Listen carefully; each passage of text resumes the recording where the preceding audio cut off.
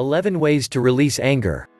Breathe, recite a mantra, visualize, move mindfully, check yourself, vent, look for humor, change your surroundings, identify triggers, be grateful, ask for help, waiting in long lines, dealing with snide remarks from coworkers, driving through endless traffic. It can all become a bit much. While feeling angry by these daily annoyances is a normal response to stress, spending all your time being upset can become destructive. It's no secret that letting anger simmer or having rage outbursts hurts your personal and professional relationships. But it also impacts your well-being. Constantly bottling up our frustration can lead to physical and emotional reactions, including like high blood pressure and anxiety. The good news is that you can learn to manage and channel your anger constructively. One 2019 found that being able to express your anger in a healthy way can even make you less likely to develop heart disease. Take deep breaths. In the heat of the moment, it's easy to overlook your breathing. But that kind of shallow breathing you do when you're angry keeps you in fight or flight mode.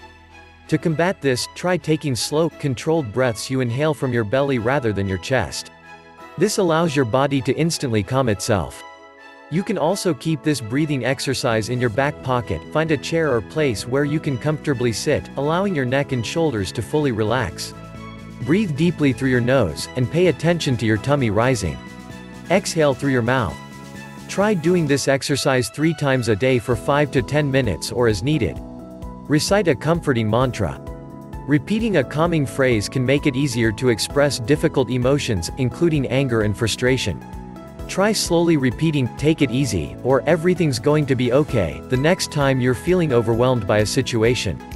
You can do this out loud if you want, but you can also say it under your breath or in your head.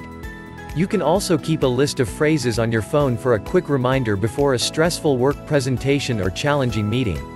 Try visualization. Finding your happy place in the midst of a flight delay or work setback can help you feel more relaxed in the moment. When wrestling with boiling tension, try painting a mental picture to calm your body and brain. Think of a real or imaginary place that makes you feel happy, peaceful, and safe. This can be that camping trip to the mountains you took last year or an exotic beach you'd like to visit someday. Focus on the sensory details by envisioning yourself there. What are the smells, sights, and sounds? Be aware of your breathing and keep this image in your mind until you feel your anxiety start to lift. Mindfully move your body. Sometimes, sitting still can make you feel even more anxious or on edge. Mindfully moving your body with yoga and other calming exercises can release tension in your muscles. The next time you're confronted by a stressful situation, try taking a walk or even doing some light dancing to keep your mind off the stress. Check your perspective. Moments of high stress can warp your perception of reality, making you feel like the world is out to get you. The next time you feel anger bubbling up, try to check your perspective. Everyone has bad days from time to time, and tomorrow will be a fresh start. Express your frustration. Angry outbursts won't do you any favors, but that doesn't mean you can't vent your frustrations to a trusted friend or family member after a particularly bad day. Plus, allowing yourself space to express some of your anger prevents it from bubbling up inside. Diffuse anger with humor. Finding the humor in a heated moment can help you keep a balanced perspective. This doesn't mean you should simply laugh off your problems, but looking at them in a more light-hearted way can help. The next time you feel your rage bubbling up, imagine how this scenario might look to an outsider. How might this be funny to them? By not taking yourself too seriously, you'll have more chances to see how unimportant minor annoyances are in the big scheme of things. Change your surroundings. Give yourself a break by taking some personal time from your immediate surroundings. If your home is cluttered and stressing you out, for example, take a drive or a long walk. You'll likely find that you're better equipped to sort through the mess when you return. Recognize triggers and find alternatives. If your daily commute turns you into a ball of rage and frustration, try finding an alternative route or leaving earlier for work.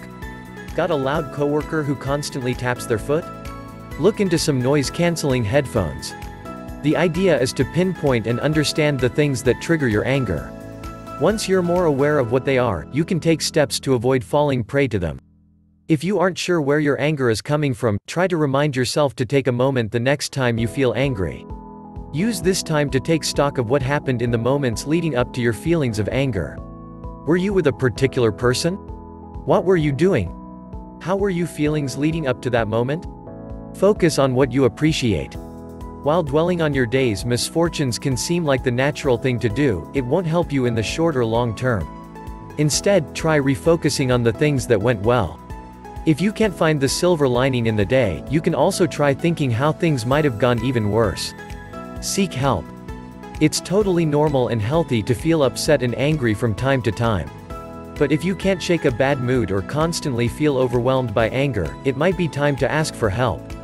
If your anger is impacting your relationships and well-being, talking with a qualified therapist can help you work through the sources of your anger and help you develop better coping tools.